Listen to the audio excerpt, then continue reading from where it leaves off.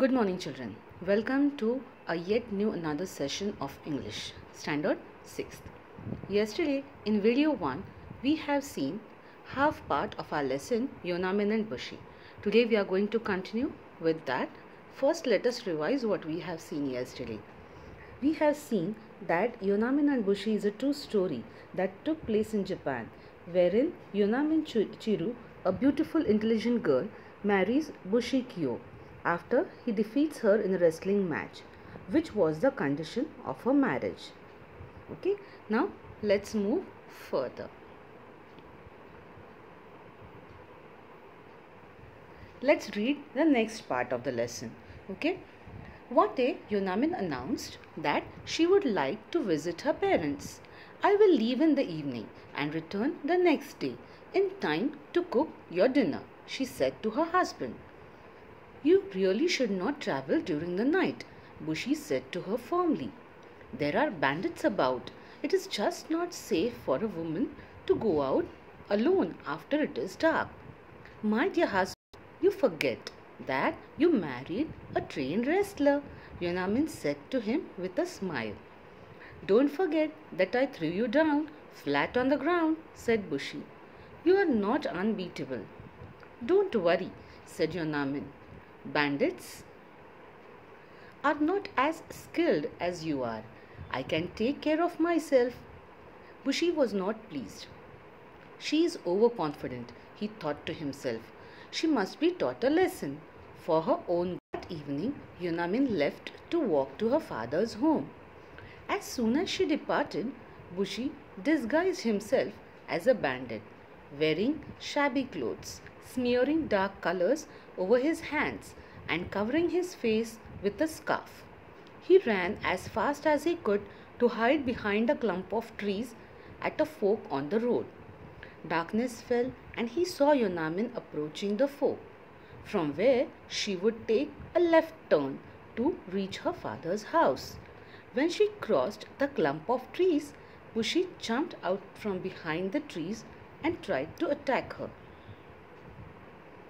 Yonamine was swift and sharp in her reaction to the attack. She held her attacker by the hand and kicked him with such force that the attacker fell to the ground, unconscious. Yonamine dragged him and tied him to a tree with her sash. She adjusted her backpack and set off round the corner for her father's home. The next day, as she was returning home in the afternoon, she saw her bandit still tied to the tree, as she had left him the previous night. Shall I untie you now or leave you here? She asked him. Please untie me, mumbled the bandit. I beg you to forgive me. I shan't ever do this again. Swiftly she untied him and walked away quickly. She was in a hurry. She had to reach home in time to cook her husband's evening meal. Little did she realize that she had just released her husband from his captivity. That evening, quite a while after she had set the dinner ready, Bushi walked in looking tired and dull. She helped him wash and set out fresh clothes for him to wear. She invited him to have a hot meal. As Bushi sat down to dinner, he brought out a white sash from his pocket and gave it to his wife. This is yours, if I am not mistaken, he said, looking into her eyes. Oh, Bushi, was it you? I am so sorry, exclaimed Yonamine. You don't have to be sorry, said Bushi. You taught me a lesson that I won't forget all my life, and that is, don't underestimate anybody. Not even a woman? Asked Yonamine playfully. Especially not a woman, said Bushi, and they burst out laughing together. Now children, from this part of the lesson that we read, what do we come to know?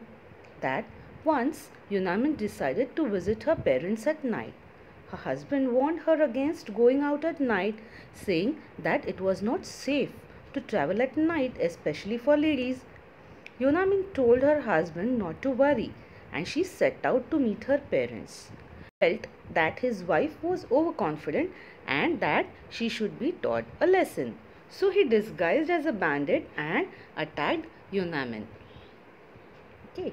Then what happened? Yonamine, with her swift and sharp actions, hit her attacker, rendered him unconscious, means made him unconscious, and tied him to a tree, and then set off to her parents' home. The next day, she left her parents' home to reach her house. And on the way, she saw that the bandit was still tied, so she untied him and she rushed home to prepare the evening meal for her husband. Bushi, who had been just untied by his wife, reached home dull and tired. Bushi, who had been just untied by his wife, returned home with the white sash of his wife. When Yonamine realized that it was her husband that she had tied up, she had a hearty laugh and apologized. But Bushi says he had learnt a lesson not to underestimate anybody, especially a woman, and they lived happily ever after. So children, I hope you have understood the full lesson. Now, like yesterday, today also you are going to read the lesson, find the new words, difficult words, write them one time in the notebook, and learn and write 3 times in the rough notebook. Also copy the meanings that are shown below along with the other meanings that have been given to you yesterday. Okay, and after this you are going to also copy the notes, the question answers that will be given to you in the worksheet, as we say, or the notes sheet that will be sent to you. Okay, thank you for watching patiently, children, and this is your teacher Dipti Kamalwar signing off. Let us meet in the next revision session. Until then, goodbye.